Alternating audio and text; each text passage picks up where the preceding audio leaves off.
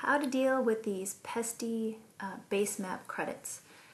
If you want to get rid of them, because we're dealing with ArcGIS, you want to do the opposite of what you would think is intuitive. So to get rid of them or to move them off the page, we're going to insert. Insert, dynamic text, service layer credits. So insert menu, dynamic text, service layer credits.